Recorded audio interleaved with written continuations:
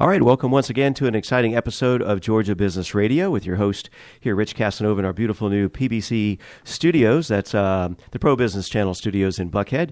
And we have some folks in here joining us on the show today. And although we're in Buckhead, ironically, maybe we should have drove up to Johns Creek because they both drove in from Johns Creek, Alpharetta area.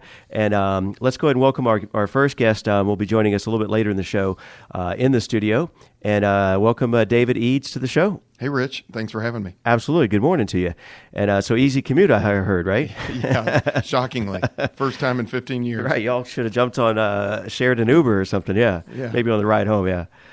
So you're here speaking to us today about Gro Solutions. That's right. Give us a little teaser and what we might be chatting about. Well, we're one of the fastest growing businesses in Georgia, and we're focused on helping banks sell products to customers and help them grow. Nice. Well, and that's not a play on words that you just happen to be Gro and the fastest growing. I have a hard time not doing that. I know, right? Yeah. And speaking of banks, we've had a couple of folks in here from the Small Business Administration, and actually they're thinking about kicking off a show. But the originally I had them on. They had raised about $8 billion in capital funding through the banks and through their service providers. Now they're up to $20 billion just for the Southeast. So I don't know if you're on their short list or if that's is that something that you all look to work with, or do you kind of more help the banks? You're not necessarily... We help the banks. We provide software to the banks and credit unions as well to help them attract new customers. Okay, well, maybe there's a partnership in the works. We'll see. Absolutely. But remember, always get 10% at whatever deal. All right, so welcome to the show. We look forward to your conversation and hearing about how you're helping the banking industry and those people providing those services. But first to our show, I want to welcome Christina Simms. And your business got my attention right off the bat, School of Rock. Yes. I mean, finally, you bring any musical instruments? We're going to hear you sing a tune, or that's not included yet? That's an extra charge. Okay. No, we're located in Johns Creek, performance-based music school, so we do things differently. Okay. And I went to your website. It's very engaging, and it's a franchise business, which is and we may have you back on a future episode for Franchise Business Radio. Awesome. Okay. Yeah, 170 of us in 9 countries and over 20,000 students. What are a couple of the countries? I know the owner of the Australia school, one of the Australia schools, Canada, Mexico, Argentina. And then Southern Canada, which is the U.S., right? I just heard that the other day. It kind of cracked me up. I'm going to be using that for a while. So a little bit about yourself. So you began tinkering with family the piano, singing solos, participating in choirs as a young child, and that and you learned how to play from vocals to piano and violin. Yes, I wanted to play violin ever since I was little. So played a little bit of that. Later on in life in college, drove my roommates insane trying to learn that. But yeah, I wanted to do it and didn't get a chance to until later. Every time I try to learn how to spell voila, I end up at violin at Google search, right? Because there's a couple letters difference. But okay, so now so you brought this idea under the School of Rock umbrella to Johns Creek. How long ago? We've been open for 16 months, and my husband and I moved here from Chicago 2.5 years ago. Oh, really? Mm-hmm. And so what originally brought you to Atlanta? Well, he worked for a company where this was one of his territories, and this concept School of Rock is something we wanted to do, and the territory Johns Creek was open, and so we moved here to do it. And had you heard about it in Chicago or something? How did you originally? That's correct. It's pretty big in Chicago. Oh, okay. There's 10 or 11 schools in the Chicago area. Right. Mm-hmm. But you also hold an MBA from the University of Colorado, Denver, a BA in Economics and Communications. Pretty extensive background, and you're co-owner now with your husband Ben, longtime supporters of the performing arts and golf enthusiast. Yes. Wow, and you got it says proud mama of 2 little rockers. I do. I have a 4 and a 5-year-old. Nice. So they pick up the instruments. I mean, they do. What a great household to be in, because they talk a lot about intelligence and early on adopting music, right? And the arts? Correct. Yes. It's funny. My older son, Jack, he's 5, and it's amazing how quickly he's picking up concepts, even more so than some of my older students. Just listening, maintaining a beat, things like that. Right. It's pretty interesting. He might be, one of those kids. And it's like sports where you have that discipline and that routine, that continuity, right? Can carry you quite a bit further in life. So it says you're also a veteran of a professional services industry. Talk to us about that. Yes. So I've worked with banks and law firms in their marketing departments to help forward their business development marketing initiatives. Okay, so you might team up with David here and your banking background and working with them. So why Atlanta and why specifically Johns Creek for a music school? Well, like I mentioned before, one of my husband's territories was here, and so it just made the transition easier down here, and the territory was open. So, we love this area down here. We frequent visitors of Hilton Head Island when we lived up in Chicago, and we're just, now only like 5-6 hours away from, a vacation point that we really love. And we, like I said, we're both golf enthusiasts. So this was a mecca for us to come down here. Yeah. Both of my little boys also play. So wow. Yeah. It's pretty it's active family there. Yeah. Well, we're busy. You ever get up to Topgolf? Yes. Yeah, that is so fun. I still have not made it yet. Oh, what's awesome about it is you don't have to be a golfer to do it. That's what I hear. Yeah. Yeah. I hear they're opening one. I thought near Buckhead, but I think it's Midtown or somewhere down this way. But seems odd because it seems like you let a lot of acreage. It does. Right, It does. It requires it's a giant driving range. I think what they do in Buckhead, you just golf from one building on the rooftop to the next, right? Yeah, no. So that's what they should do. They should just buy roof space and top golf with a big net. And just make sure they catch big everything. net, and then it's like a slinky thing where it just bounces back to you. Yeah, that'd be real. Yeah. I'm sure that would go over well.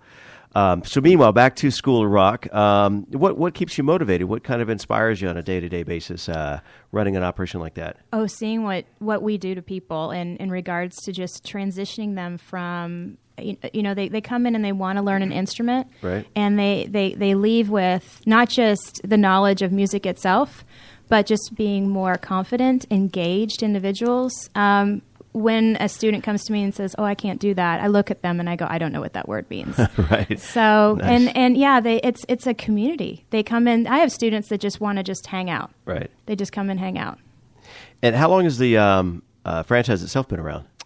1998. It initiated just outside, I think, Philadelphia, Paul Green School of Music, and he started from there. So Jack Black stole the idea from you guys then, right? Actually, it's funny, and I don't quote me on this. I think I'm right in this endeavor, but I believe that it was going to be a documentary about Paul Green, and then Hollywood got a hold of it. Right.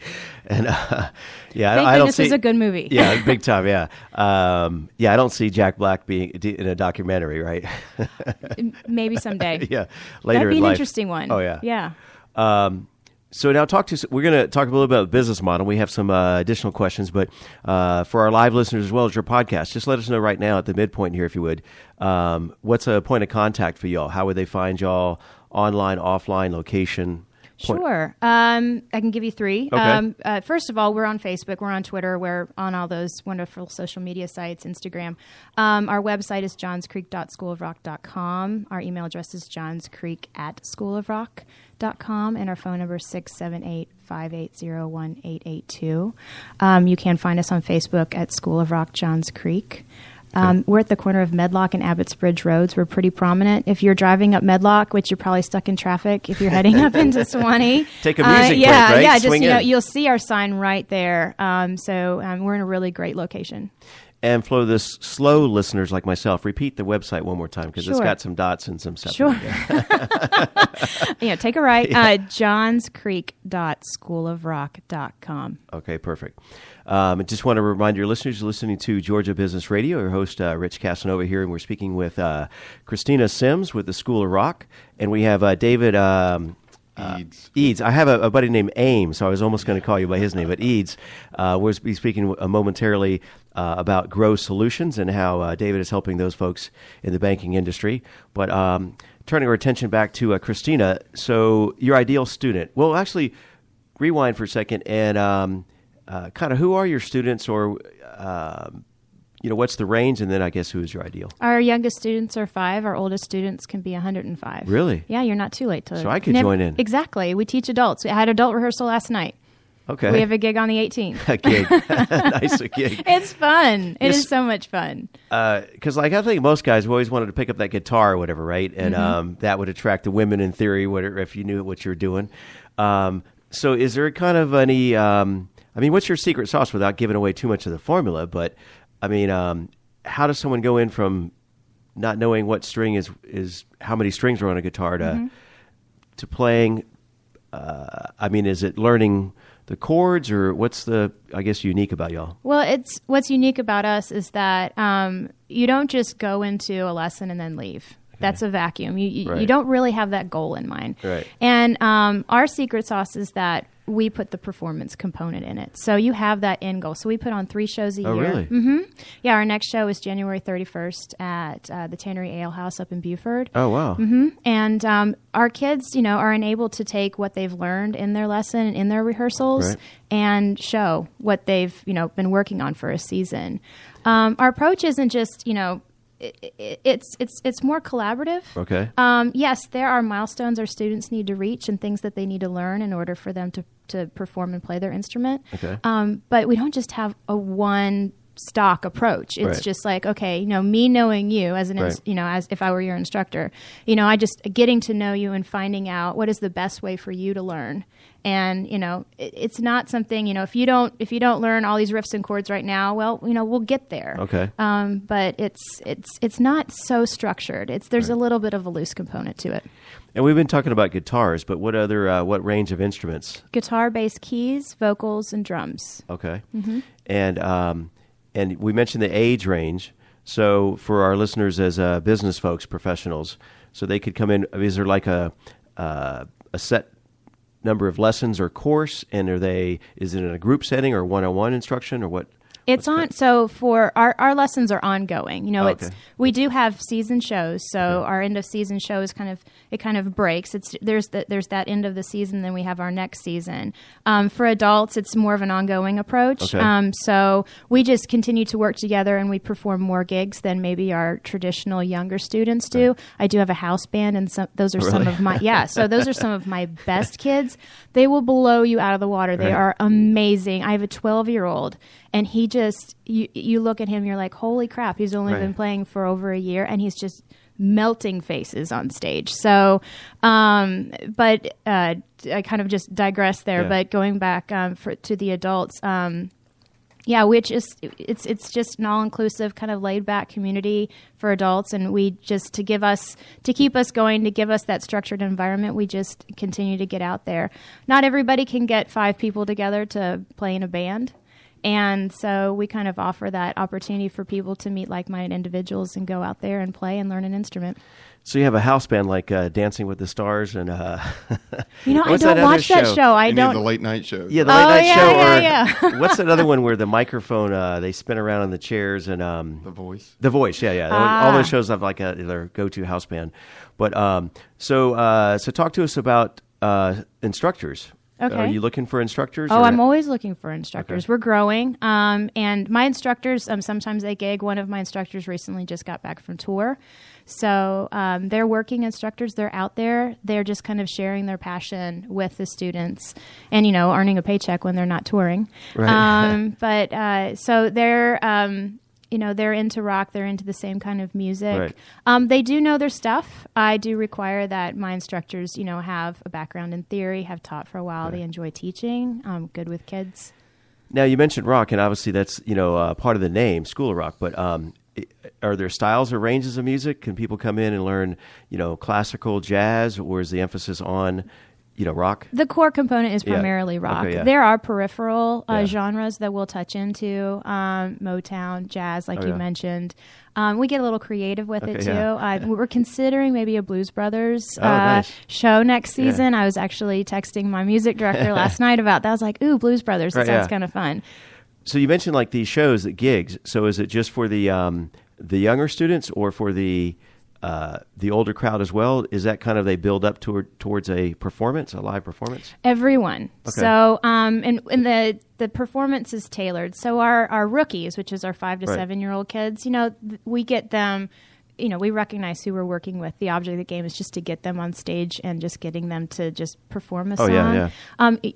If our house band usually plays with them, so it's not like you just see a bunch of deer in a headlight kids on stage. Drums on nervous, but it gives them, they're learning the building blocks for the next step, which is Rock 101, and those kids are between the ages of 8 and 11, and those kids are learning. They're actually learning songs and performing them on stage, but they're with an instructor. And then our performance students, technically, traditionally about 12 to 18 years old, those kids on stage by themselves, now with an instructor, putting on a production. Wow. And we don't put our kids in bands. Like I said, our house band is our only band. Okay. And these kids learn to work with each other. It's kind of akin to a play. They're shuffled in and out depending on what they can kind of tackle and grapple. And their level. Yeah. If they're on lead guitar or third guitar. But we, and by virtue of them not being in a band, we can challenge them or give them as much as they can handle. Sure. Okay, and one last question here. I've heard you offer professional team building courses. Yes. That would be of interest to our business audience. Tell us about that. Exactly. So this is a new initiative that we're launching in my studio. There's so many, mid-level and Fortune 500 companies in this area, and I know a lot of them are, looking for ways for them to get, some of maybe their executives together. And not everybody plays golf. Right. And I think the ropes courses and the trust circles or whatever, maybe that's going out with the 90s.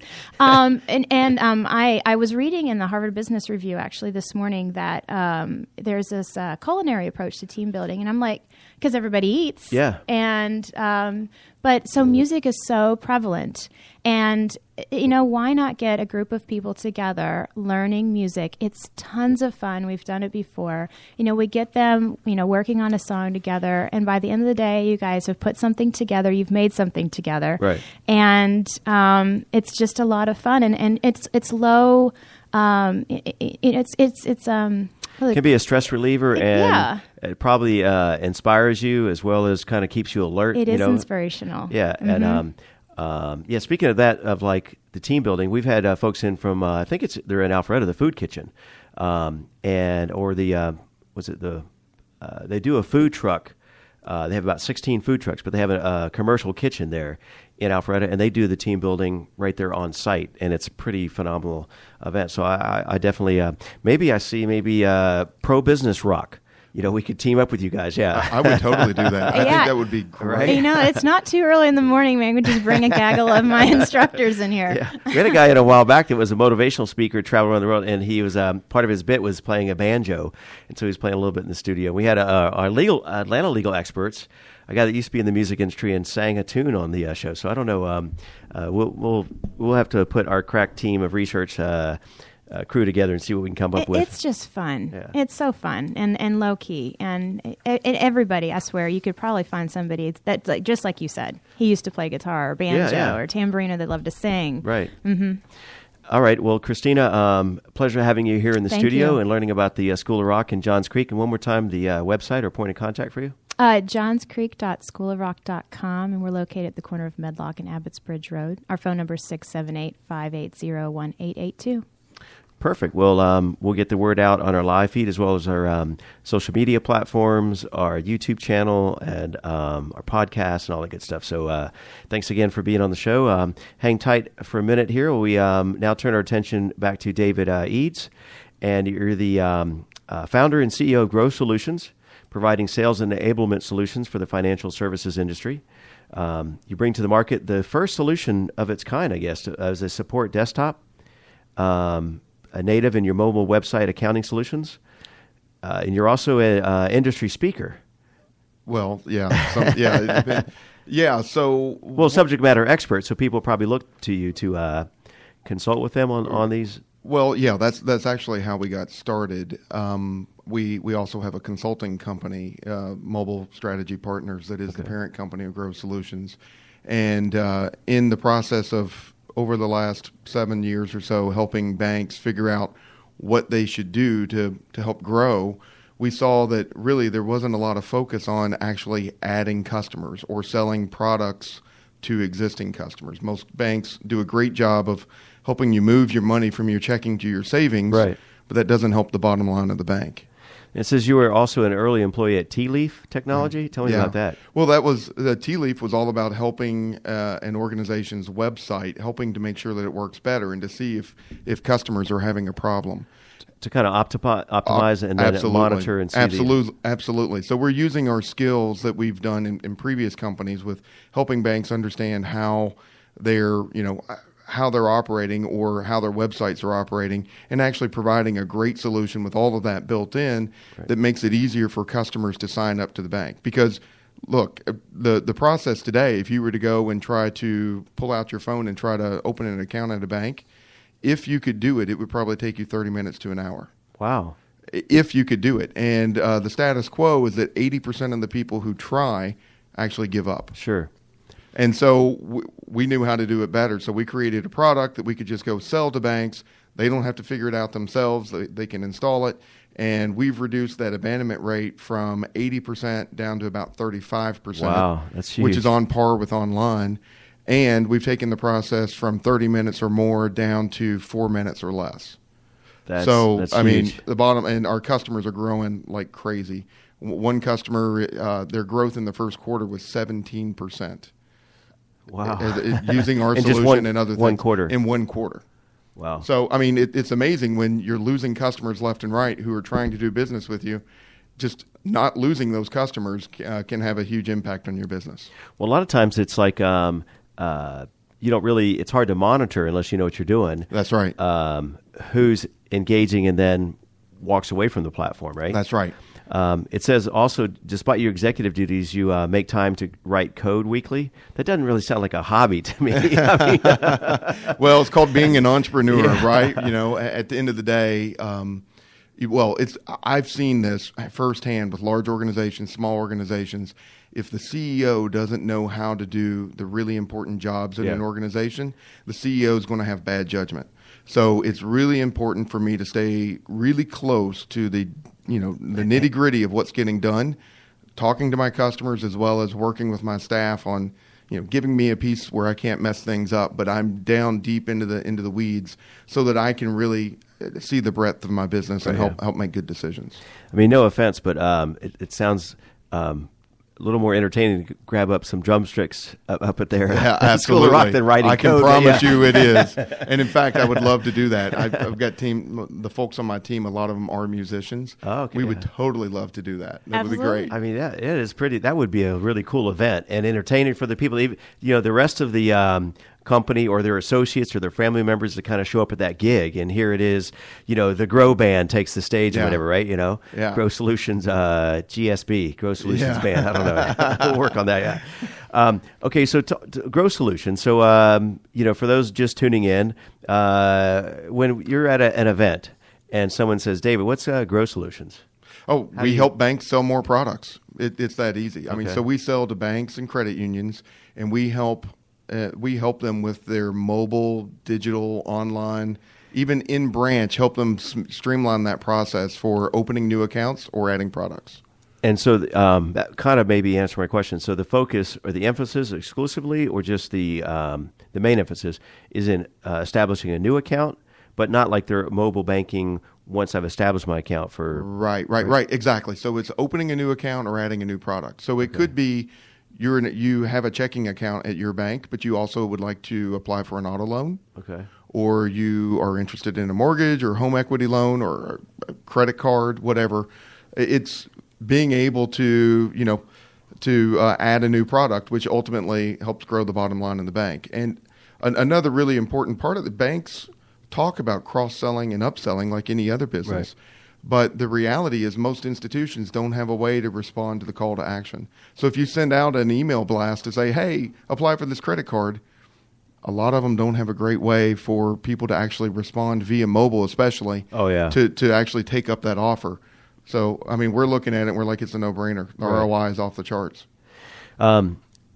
So from a pro-business standpoint, I'm thinking yes or no. A challenge some of the bank's institutions would have is security issues. And, absolutely. Right? So, absolutely. I mean, how do you all address that or what? Well, that's actually a lot of what makes our solution effective is that it's really, really hard to balance security with usability, with making it easy to use. Right. So, my team, almost everybody in the leadership of this company has 20 years or more fintech experience working with banks, credit unions, whatever. So we've really redesigned the process to make sure we have the best security in the industry, but that it's still easy to use. Yeah. Yeah, and speaking of fintech, in recent years, Atlanta's become known as a fintech capital. Yeah. Startup mecca. I mean, what do you attribute that to, or how have you seen the progression of that? Yeah, well, and my first thought on that is that a lot of folks, when they think fintech in Atlanta, they think just card processing, which is a huge part of the industry. Yeah. But actually, one of the reasons I'm here and I'm in fintech is because of the mobile banking industry and the digital banking technologies. Folks like CheckFree, which became Fiserv, and FIS has a presence. Jack Henry has a presence. So most of the software that banks use in the United States, and credit unions as well, a lot of that is headquartered, or major operations are here in Atlanta. So, Wall Street is what people think of when they think of finance. Yeah. And that may be where a lot of the deals get done, but the software that runs that stuff is done right here in Atlanta. Speaking of that, I was reading an article a while back that the founder or the principal owner of the New York Stock Exchange is right here in Sandy Springs. Yeah, absolutely. Mm-hmm. They bought the New York Stock Exchange. That's bizarre. And Euronext. Yeah. I mean, am I missing something there? I mean, I didn't know that was for sale, or that. Everything's for sale. Yeah, I know. Well, that's true. I mean, you got me on that. Everybody has their price. But that's just mind-boggling. I mean, New York. I mean, the financial epicenter of the world, basically, right? But a stock exchange is software these days, really. Okay. So they started Intercontinental Exchange. I mean, I don't know anybody there. Yeah, right. But my understanding. I mean, it was a stock exchange of other stuff. Right. They made enough money and they consolidated and bought the New York Stock Exchange and Euronext. That's bizarre. I mean, life must be good. It's the power of Atlanta, right? Yeah. And so speaking of Atlanta, I mean, what's your reach? Is mostly the largest percentage of your bulk of your business and clients here in Atlanta or the Southeast, or well, actually, we have no customers in Atlanta. We actually sell all across the country, and we're looking to grow internationally. And we have employees across the United States as well as internationally. Wow! And we do a lot of work in Latin America. My CTO is actually in England. We have a lot of folks in Canada. But Atlanta is a great place to do this because of the fintech roots and the airport. Oh, big time. We can, it's the center of the universe as far as I'm concerned. No matter where I go, I have to come through Atlanta. Well, that's one of the reasons why we selected this particular location in Buckhead is we can see the MARTA, the Gold Line, right out our window. And we've had people fly in and come in the studio and from Washington and Houston and other parts of the country. So it is pretty, we kind of sometimes take it for granted. But so what's next for well, actually, before we talk about this, let's give a little teaser for how would people find out about you. And sure. Well, the easiest is our website, which is growbanking.com. So that's grow, GRO, BANK, BANKING. Growbanking.com. GRO is how you spell grow. Okay, so there's no W in it. So growbanking.com. I mean, that almost kind of describes your service right there. Absolutely. I mean, we help banks grow. It's that simple. Yeah.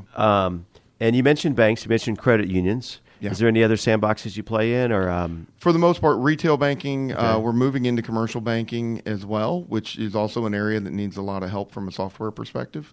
And, a huge part of any financial institution, a huge part of their asset base is commercial lending and commercial relationships. And that's been overlooked. So we're moving into that space really quickly. And so from a listener's perspective, when you talk about banks or the banking industry, it again is your sweet spot, or I know you're probably not limited to, but is there kind of a cap or cutoff point where the largest institutions kind of have in-house? Like we had on Tuesday, we did our Buckhead Business Show, which is sponsored by the Buckhead Business Administration or Association, and we had what's his title? But he's at Primary Bank here at Georgia Primary Bank. So there's a lot of local institutions, the Private Bank of Buckhead, absolutely, all the way up to Wells Fargo and beyond. So absolutely. So we're not really focused on. I mean, in the past we have done business with the largest banks in the country. Right. That's not our focus because we know those guys like to build their own, and frankly, their sales cycles are, 48 months. Forever, yeah. I did a deal with Bank of America once that took 4 years. Wow. So, we would love to have their business, but we're not focused on it. But we've established channel relationships that allow us to go to the very smallest institutions, whether they're banks or credit unions. So we can serve any size small bank as well as up to the top 5 banks in the country. We can support anybody in that range. Well, and for those regional banks and like you said, credit unions or the private banks and so forth, it's probably a hand in glove fit because absolutely it doesn't behoove them to bring on all those resources and team and so forth when they already have you kind of provided as turnkey. That's right. And more importantly, as we come up with new innovations to streamline the process, make security better, they don't have to go and implement it to compete with their, they just get an upgrade from us. Right. And then they don't have to go and redo it or, compete.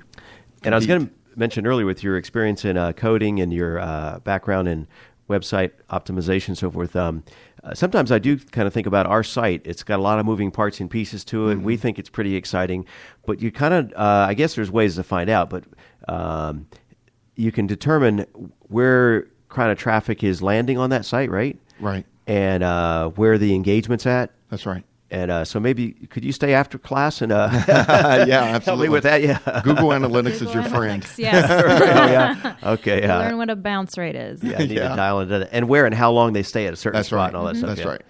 Okay. So finally, let's talk about what's next for Gro Solutions. What do you project on the horizon here?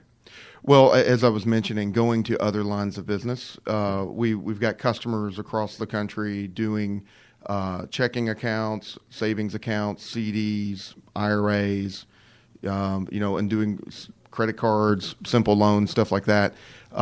We're moving more to really optimize the process for mortgage, which is a much more complicated transaction, as well as commercial lending. That's going to be our focus for 2016. Oh, okay. And so 2 last questions here, I guess. What's maybe like a challenge in your business that you kind of face? And then finally, how do people find out about you? Yeah, well, growbanking.com is the easiest way to find out about us. No, but I mean, other than if I'd never heard of you, I guess I'm a bank in Wichita or in Houston. Yeah. So we do. How do you find your customers? Yeah, actually for us, it comes back to events in your original question. For us, we found that the best way to reach a community like the banking community is to go to events and to be frequent speakers on topics that matter, that aren't salesy, that are about something that matters, that we know something about. Okay. And for us, that's been really effective. And so like trade shows or conferences, exactly, conventions. What about Salesforce or some? Or you prefer? You probably. It seems like you've gotten gleaned more from that personal interaction, right? Well, absolutely. And we do direct sales. We do webinars. In fact, we did a fantastic webinar yesterday. Where we had 40 brands on the 40 institutions on there. And talk about leverage. Yeah, exactly. And we've got a direct sales force as well as channel sales partners, and so that we'll take the money wherever it comes in. Okay. And then the first part of my 2-parter was what about challenges with your business? Well, the challenge is getting bankers to change the way they've done things. For example, one bank who I won't name, we went and visited with them talking about this process. And as I mentioned earlier, the stat that 80% of people on mobile phones typically, abandon trying to open an account. Right. Well, this bank used Google Analytics, and they found that their rate was 92%. Oh, my God. Wow. And so what they ended up doing was they just detected that that they have a mobile device, and so they just show a page that says, please come to our branch. Oh, my, wow. So they, so that's an example of folks who, institutions that don't get it, and they're driving, they're driving customers away. Right. And if you're listening and that's something that you might do, yeah, you know who you are.